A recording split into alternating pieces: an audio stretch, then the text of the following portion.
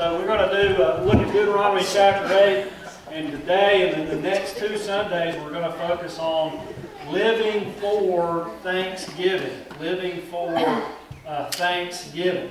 And Thanksgiving, of course, has a long history in our church.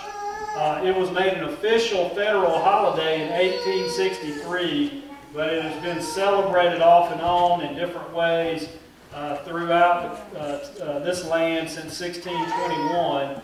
But setting aside times for Thanksgiving has been a part of the Christian tradition and the Jewish tradition for a long time.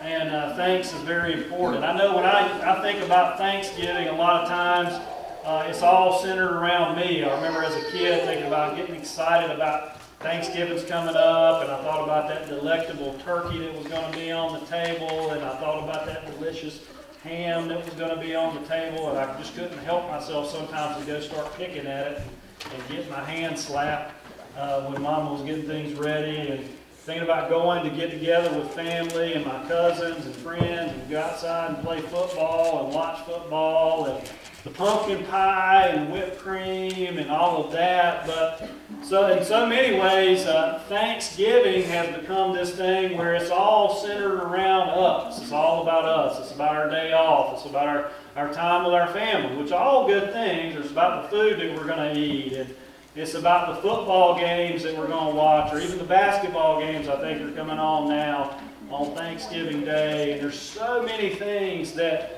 are there to distract us and detract from what really is supposed to be going on. When I talk about living for Thanksgiving, I'm not talking about living for things like that and those kind of moments in life. I'm talking about living from a place of an attitude of gratitude for all that God has done for us and everything that we have. And we need to be reminded from time to time that it's not all about us, and it is about God, and because we have a tendency to forget that. We have a tendency to forget where everything really comes from, and to not acknowledge that. In Deuteronomy 8, if you get to Deuteronomy 8, in the first part, he's reminding his people, God is, of all that he had brought them through. And he says there, he had allowed them to go through this hardship for their good, for their ultimate blessing, but also to test them and to teach them how to trust him. To give you an idea of how important Deuteronomy 8 is, listen to this and see if it reminds you of anything. It says in verse 3, it says, "Man does not live by bread alone, but by every word that comes out of the mouth of God." If you're familiar with the Word of God, you'll recognize that that's a verse that Jesus quoted to the devil when he was being tempted in the wilderness. When he was being tempted in the wilderness, and the devil was tempting him to turn the stones into bread, to use his power to turn the stones into bread. And Jesus quoted, in resisting that temptation, this verse.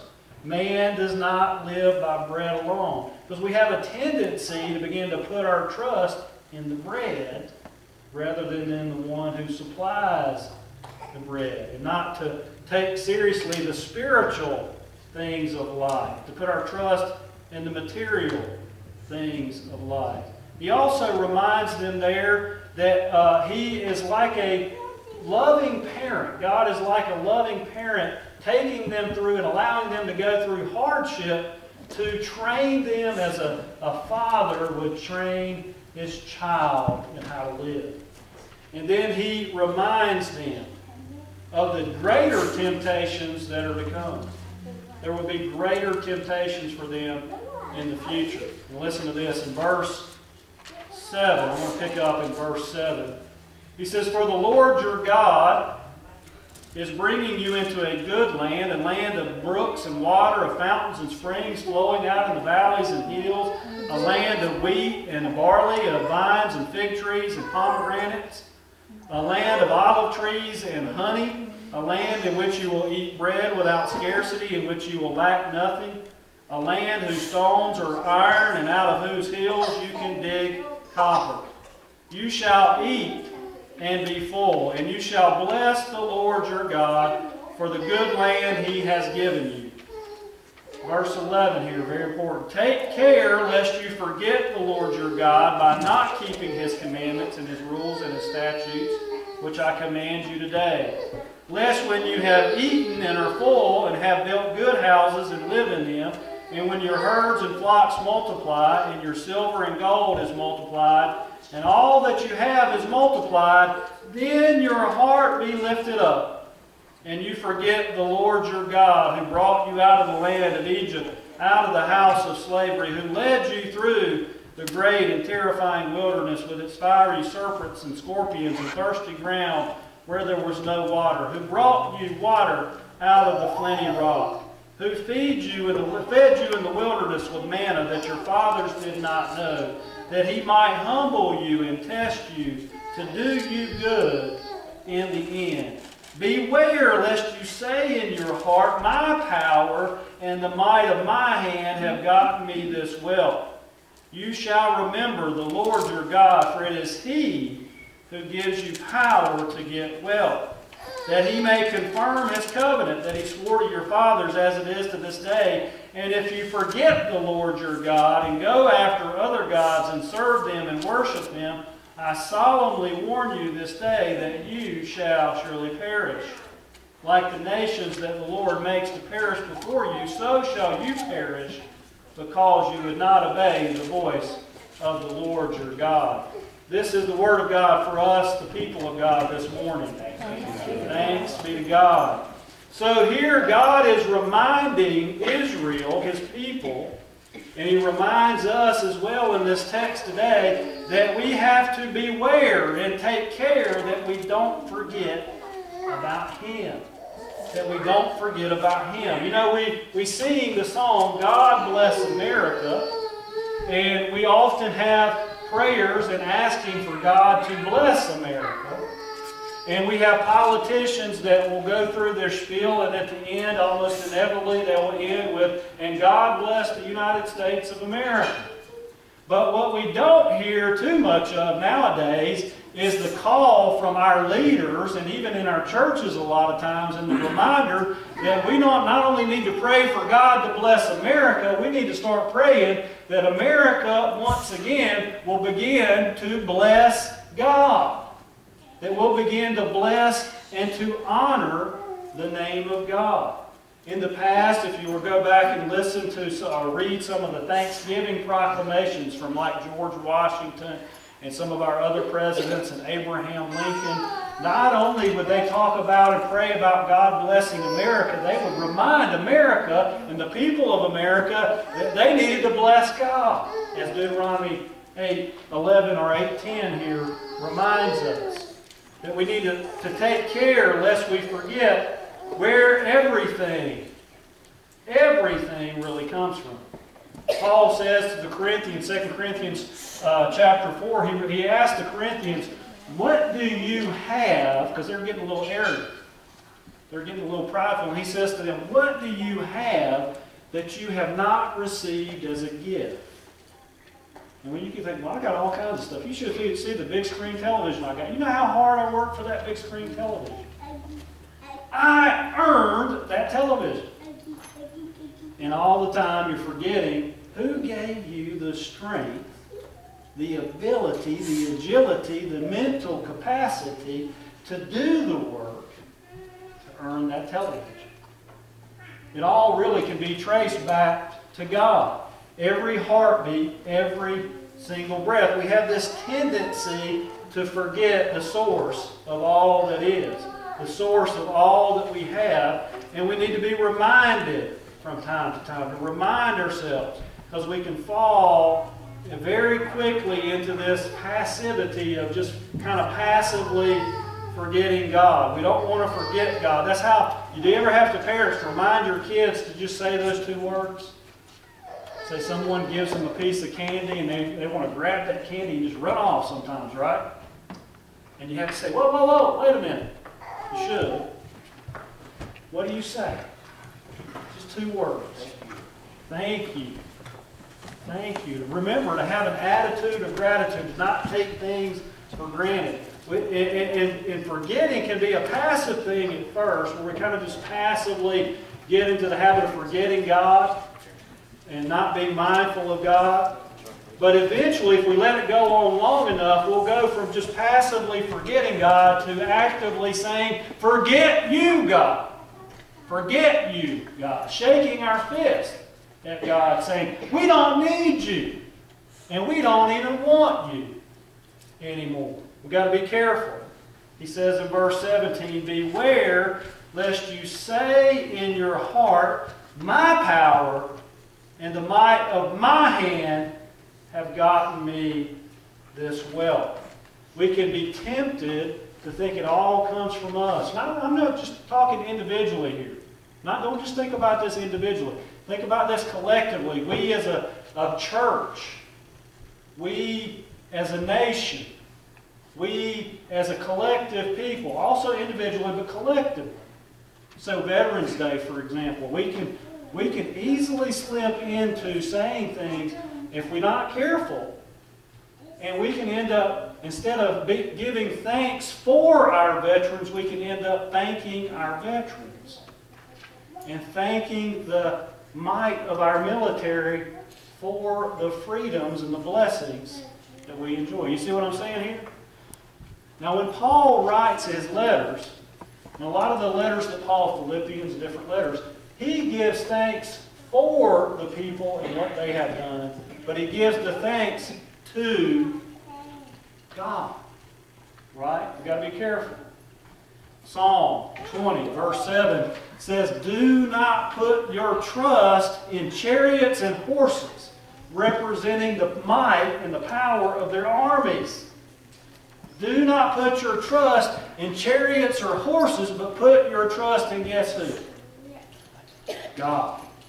A big difference. We can thank God for the chariots and for the horses, for the army, for the might, but not to think that we are living in the land of the free because of, you finish the sentence for me. Oh, wait a minute. Wait a minute. Because of the what? See how easy it is? How easy it is to forget God. We need to be reminded not to forget where all of these things come from. I'm not saying don't thank a veteran, but thank the veteran for God's sake, not for his own sake. Don't thank the might and the power of our own army, the might and the power of our own leadership. We need to remember where it all comes from. It's not by our strength, it's not by our might, but it's by the Spirit of the living God, as Zechariah 4 says. So we need to be reminded to not forget and to beware, to begin to trust in ourselves. And this is about humility here. This is about humility. The coach of the New Orleans Saints, Sean Payton, he's got this tradition of talking to his players about not taking the cheese. And have you already heard this? He reminds his players constantly. Sometimes he'll do these little clever things where he'll leave cheese in their lockers, or he'll leave a little cheese laying out on the floor in the locker room, just to remind them to not take the cheese. And what he's getting at is he doesn't want them to hear all the accolades and hear all the praise and all the pats on the back and all of the flattery that they might receive from the media or from other people or whoever else, their family. He doesn't want them to take the cheese like a mouse would take the cheese off of a trap. He's reminding them that in receiving all of that praise and adulation for themselves, there might be a trap in it. Because they can begin to think too highly of themselves. He is a football coach who values humility. Values humility. Now you want to be confident, but also have confidence with humility. To remind them, because you think about some of these things that these amazing athletes can do today. These football players, I'm just amazed by the catches that they're making today. The ways that they're doing these one-handed catches and coming down on a dime right on the sidelines, and all of these amazing things that they're doing. They're incredible athletes, and they can get all of this accolades and all of this praise, and it can begin to go to their head, or the celebrities among them, and they think that now that they're so good at this, that they're God's gift to everything and everyone, and they can speak about anything and everything, and they know about everything, what we should do about anything. in the country. They lose their humility, and they overestimate their own abilities and their own capacities. And so Sean Payton will also, apparently he takes them out on an airboat, one of these swamp boats, when they start to, to help them, to remind them about humility, because they can get so full of confidence in one area, and that can fool them into thinking that they're God's gift to everything. So he takes them out on an airboat, and he gives them a bow and arrow, and he tells them as they're going through the lake or the pond or whatever, wherever they're at, to go fishing with a bow and arrow. And they're out there trying to go to fish with a bow and arrow. Now talk about a frustrating day. Talk about a day where you're not going to have a lot of success. And it's for them a reminder to be humble, to not think too highly of themselves, to not trust in their own power and their own strength, but to remember where it all comes from. We need to remember where it all comes from. So we can go from this passive forgetting, where we put God as the last thing on our priority list and the first thing to go off of our list if the heat's really on, and we begin to forget how important it is to acknowledge and to worship God. We can go from this passive forgetting about God to this active forget you, God, pretty quick. Let me give you an example. There's so many different ways where this country in which we live has gone from just forgetting about God to shaking our fist and saying, forget you, God. When I was in the hospital with Christy after Anna was born, as many of you remember the story, Anna was born, she was stillborn, she didn't have a heartbeat, she didn't have a breath, she had no oxygen and no blood flow for over 10 minutes. She was dead. And my wife and I prayed in that moment, and she was revived. And the doctor who delivered her said, I'm not sure what has happened here, but you shouldn't expect her to make it. And then a couple of days later, it looks like, well, she's going to make it, but she's going to be severely disabled, so you need to be prepared. Well, obviously, Anna's started to appear, she's fine. It was a miracle. Absolute miracle. And it was a miracle that God did for us, not because we deserved it or we did something to earn it, and it was certainly not because we were so good. It's because God is so good. Amen? It was God showing us His grace and His mercy. We didn't deserve that. We didn't earn that. And I can't guarantee that for anybody else ever again. But God graciously showed up. He chose to, for whatever reason. And it was beginning to teach us, because we had come to the place where we were just trusting in ourselves and the power of our own faith and the power of our own goodness. That's where we were in our lives. And that taught us in no uncertain terms about God's grace and His mercy and His love. But what you may not know about that is after that, we got out of the NICU about 2 weeks later. And we were about a few days out of the NICU, and had just done an interview with WXI Channel 12, Kimberly Van Scoy. And it was such a major thing that had happened that they wanted to do this interview with us. So in the interview, I had shared with Kimberly Van Scoy the God, how God showed up, and about faith and what was going on spiritually. Okay, and I talked a lot about that. But we were back in the hospital with Anna because she got RSV, not related to any of the things that had happened at her birth. She had RSV, was having trouble breathing, so just as a precaution, we went back to Baptist Hospital. And the doctor who looked at her medical records, and he was starting to scan down, and all of a sudden you saw his head do this. Like, whoa, wow. And he started like, what in the world? He was trying to get us to explain to him how this could be. This is impossible. And not just a few minutes after that news clip came on. That news clip came on just a few minutes after that moment. And in the news clip, they surgically removed everything I said about God and about miracles and about faith. And they called it a medical miracle.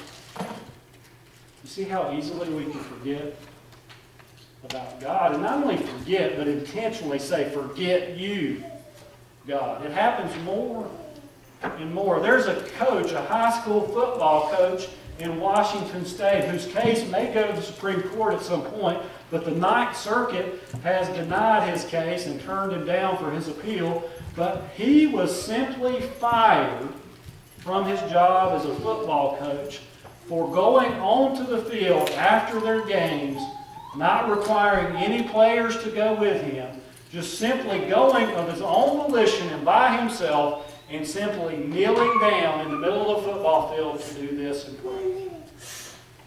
And for that, he was fired. He was fired. Now you take an NFL player with a national anthem playing, and they kneel on the field, and they receive nothing but what? Praise and support.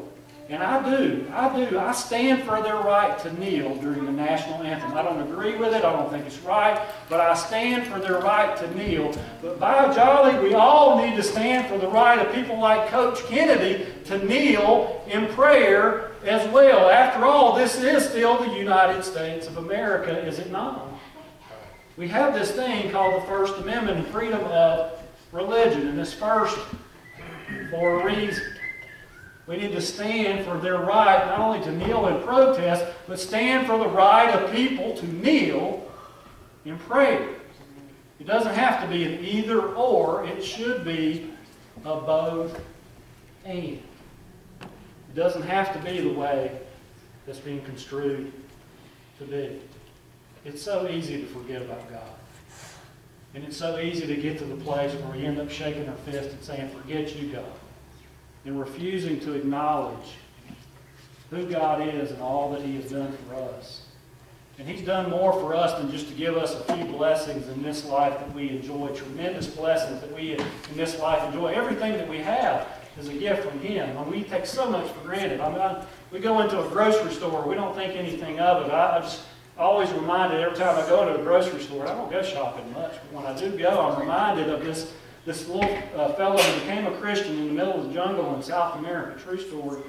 Middle of the jungle, South America, became a Christian through missionaries, who many of whom were killed initially, who gave their lives for these people to share the gospel. He became a Christian, and he was invited to America, and he was given a tour of America, and he was just taken into a grocery store. And he was just like, he couldn't believe it. And you should have listened to the way he described it. He's like, and you just get this little thing, and you push it around, and you just pull food off of it and fill this thing up, and then you go to the checkout, and you just hand the lady this little piece of plastic. And she lets you leave with the food. It's amazing. Wow. So much that we take for granted. So many blessings that we have, but not only those kind of blessings, the blessing of eternal life through faith in Jesus Christ and what God has done for us as a gracious gift by His blood, that we receive forgiveness of sins. By His power, we receive new life. New life as those who were risen from the dead, to live a new life, a godly life for Him. So when I'm talking about living for Thanksgiving, I'm not talking about living for the next good meal we're going to eat. I'm talking about living for Jesus Christ with an attitude of gratitude and offering thanks and praise, and not being afraid to say it from the mountaintops and from the housetops and the rooftops, not just in our prayer closets, not just in our churches, but to share it with the world. That's what I'm talking about when I'm talking about living for Thanksgiving. To give praise and honor to the one who really deserves it. That's what it's all about. And it's so important. It's right at the very heart of our faith. And it's right at the very heart and the root, it's right at the very root of the problem that we have, this problem of sin. Let me read this to you from Romans chapter 1. Here Paul is talking about the fall of humanity into sin. And he says, for although they knew God, see, the problem is we don't really have enough knowledge to know about God. It's that we know God, but we suppress the knowledge we have of Him. That's the problem. For they, although they knew God, they did not honor him as God or give thanks to him. It's right at the very root of the problem of sin. And it's right at the very heart of the matter of living a life of thanksgiving for what Jesus Christ, what God has done for us through Jesus Christ, that we can have eternal life in the new heaven and the new earth. Will you pray with me today? Father, we give you praise today. But we're also mindful of all of the many different ways that we do forget about you, and the ways that we allow other things to crowd you out. And we confess that sometimes we treat you as an afterthought, as a backup plan. But Lord, forgive us today where we fall short. We thank you for the forgiveness we have through faith in Christ and through his shed blood. May all of these under the sound of my voice today know that forgiveness through Jesus Christ, through faith and trust in him. May we all give you the glory and the honor and the praise, not only in this place today, but in every place, wherever we go, that we can honor and glorify your name and sing and shout your praises. And it's in Jesus' name that we pray. And all of God's people said, Amen. Amen.